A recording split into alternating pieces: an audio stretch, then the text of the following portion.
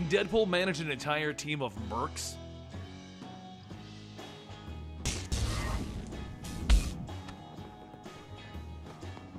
Welcome to the Complete Story Series, where I take trade paperbacks and single issues and I break them down into digestible bites to help you understand. Then I read them dramatically back to you. All alterations to the panel, text, and images are to prevent copyright problems, and all art is owned by its respective companies. Now this is the book Deadpool Mercs for the Money. It's a complete spin-off book from the main Deadpool book. If you watched our Deadpool book for Civil War II, that was where he actually broke up with these mercs. But this is the story that takes place right before it that sets up how come they were so mad at him in order for them to have that whole fight where they broke up with him. This also sets up the continuation of the storyline because immediately following this one, he gets a completely different group of mercs for money. That's another story we're going to tell you, but I felt like we had to tell you this one first. You had to understand Deadpool and his team's plight. Our story begins in Juarez, where Wade Wilson sits in a bar discussing his problems. He says that he thinks his crew might be turning against him. The person asks, has he tried maybe not being a jackass? Wade says that he's trying. He's really trying. But the more he tries, the more it makes him look like a jackass. Domino takes another drink, stating, wow, you must have been trying really hard for years then. As the two go on, Wade pulls his gun out at the sound of the door opening, and he sees Massacre. Massacre tells Wade that they have their next mission. And Domino says, you know, pointing a gun at your friends isn't a way to earn you any additional points. As Wade heads out, Domino tells herself that it seems like he really is trying. He's definitely going to get himself killed. A short while later in Albuquerque, New Mexico, Wade and the Mercs all get ready to move in on their next target.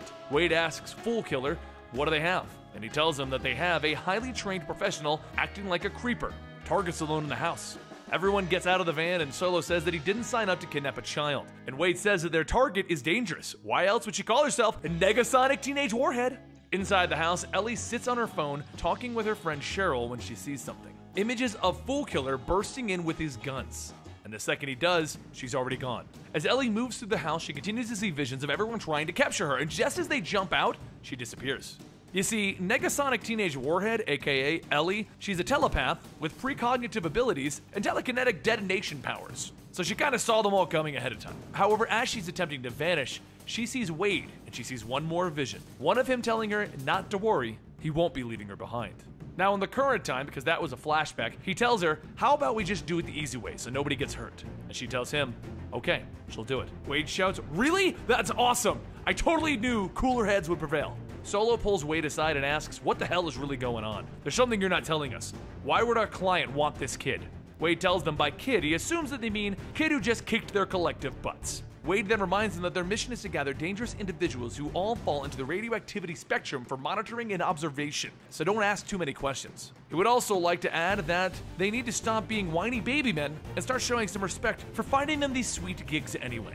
As they leave, Tara asks Ellie if maybe they should inform her parents, and she tells them it's alright, they don't need to tell them anything. As they drive off, Ellie's house begins to fade away. Over at the Umbral Dynamics drop point, Wade notices the men taking Ellie away are all suited up in hazmat suits, and his he did a bad thing sense begins to tingle. One of the workers tells Wade not to worry, she'll be in good hands, and here are the details on their next target. Wade tells everyone that it's time for them to move out, and as Ellie walks off, she begins to see another vision, one of her being strapped to a chair to be examined. The next mission begins with everyone over at Vietnam. As the team begins their preparations, Wade tells everyone to suit up if they feel they need to. Slapstick tells him, what's the point? Are we even gonna get more freakier? Solo grabs him by the shoulder and tells him that it's his call, but he won't be taking any chances. On their last op, they didn't pick up any radiation and they still managed to get their asses handed to them. Slapstick then says that if the suit's protecting against teenage girls, then maybe he'll wear one. Stingray jets off stating that he'll get into position and the rest of them head inside of the temple. Wade tells everyone to be quiet. They don't want to tip their guy off too soon. Element of surprise, you know? The room suddenly begins to glow green and Solo says, I think we're a little late for that. Tara then adds that he's pretty sure Radioactive Man already knows that they're here. He then slams his fist down and everyone opens fire. While the bullets fly, Fool Killer tells Slapstick to flank him while they get to cover. Slapstick springs in with his hammer shouting, "Fate don't fail me now!" Radioactive Man then grabs him and throws him into a stone pillar, while Slapstick screams, "Fate, you failed me!" Solo quickly runs over to ask if he's okay, and Slapstick says that his life, his entire existence is pain. As the fight goes on, suddenly Radioactive Man vanishes. Wade gives the order to move out, and while the mercs head out, Slapstick starts talking to himself in third person, acting out a conversation as if Wade asked him if he's alright. He then turns to Solo and asks, does Wade even care about us? If I were to die, Wade would just replace me with someone else who would work for cheaper. Or maybe it's time we replaced him.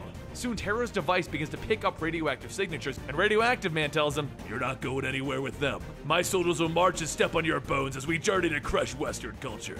As the soldiers begin to appear and fight, Wade tells them, Western culture is not that bad. The outlaw Josie Wales, Rio Bravo? Wade then leaps in to take Radioactive Man head on, and as he knocks Wade down, he tells him that his employers will not subject him to their torture. He then picks up Wade a second time, and Wade says, hang on, I'm not done with my stop, drop, and rolling. And what do you mean by torture? They're trying to help you. Radioactive Man laughs, stating, just like a capitalist, taking jobs without fully understanding. And then he releases a radioactive blast into Wade's face. Massacre jumps in to free him and make sure that the fire doesn't spread too quickly, and Slapstick crushes Wade's head with a mallet. Soon, Radioactive Man shouts that they have all stepped into his trap, and he begins grabbing each of the mercs. A voice calls out that he's sorry he's late, and Stingray swoops in. He holds out a rocket launcher, and Radioactive Man tells him, your fancy weapons will do nothing against me. And Stingray tells him, well, it's not a rocket launcher, it's a ram cannon, as in a radioactive absorbent material. The rocket fires, and as it hits, foam begins to cover and encase Radioactive Man. As the group starts to get back to their feet, Wade begins to think back to what Radioactive Man said. Umbral dynamics are forces of evil and torture. Negasonic Teenage Warhead, what has he done? A few days later in West Virginia, Wade and the Mercs jump out of a van ready to move in on their next target. Stingray says that he's not picking up any radioactivity. Are they sure that this Nucleo guy is here? And Wade says that the old dude at the gas can get out of here said that this is where Nucleo hangs out. And even if he's not, he's pretty sure someone deserves an ass whipping. Wade bursts into the bar, telling the bartender to give him a pint of whatever bacteria-filled pig swine he has on tap. He's worked up a powerful thirst, being generally terrific. And give his companions whatever they want, just make sure they're on separate taps. Wade then leans into the bartender, asking if he's seen a guy named Nucleo, one that can kind of glow in the dark. Heard he kicks his feet up here. A voice then says that he's been in and out of here for 3 months and no one goes by that handle. He's never heard of anyone named Nucleo, but his pals call him Nuke. Solo tells everyone he knows this guy. He's like a super soldier gone wrong. Maybe their intel is a little shoddy. And Wade says that with a name like Nuke, he's bound to be radioactive. Nuke grabs Wade and soon the bar begins to burst into an all-out brawl. As Nuke holds up Wade, Wade says, you're right, we don't need to fight, but I want to. Wade holds his gun up to Nuke's head and says, which of the 50 states to shoot first? And the gun goes off and Wade shouts, so long, Indiana. Nuke grabs his head, stating that that was a mistake. One thing that he should know, these colors don't run.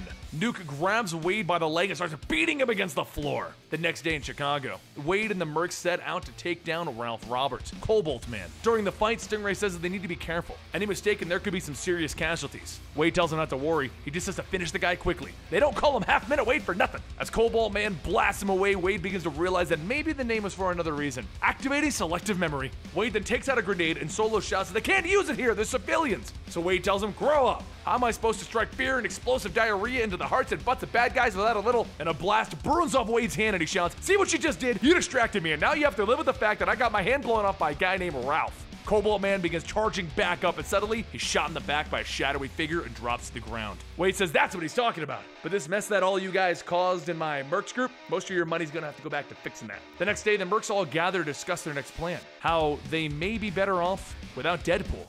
Over at the drop-off, Wade waits as Umbral Dynamics arrives for their pickup. On board of the helicopter, Machine Man Aaron asks where's the rest of his team, and Wade tells him, you know, mercenaries, probably some meeting to unionize or something. Aaron leans in and whispers that he's been working undercover at Umbral Dynamics and he needs to alert someone. The Avengers, the X-Men, anyone what they're attempting. They need to stop Umbral Dynamics. As Aaron walks off, Wade says, sure. So he heads back to the theater to grab the Mercs, and as he walks into the halls of his offices, he notices things are rather quiet. He looks at the gathering table and he realizes, huh? My Mercs team ditched me. He turns back stating, I guess I need to get old school. I'm coming to bust you out, Negasonic, Cobalt Man, and big green guy who's not the Hulk, Lone Wolf style. Now this is the first arc for Deadpool Mercs of the Money, and it directly leads into the second arc, but since this one goes into the situation in which the Mercs for Money disbanded from Deadpool, I felt like we had to do these first 3 issues so you understand the situation with the Mercs for Money. This is probably one of the best Deadpool spin-offs I've read in a long time. I really am enjoying it, and I hope you guys are as well. So immediately following this, we're going to be doing the second one real soon, and if you want to know what happened and why the Mercs left, then go check out Deadpool Civil War 2. I'll link that down below so you can follow that story. Don't forget to follow me on Twitter and Instagram at Comicstorian, and I'll see you guys next time right here.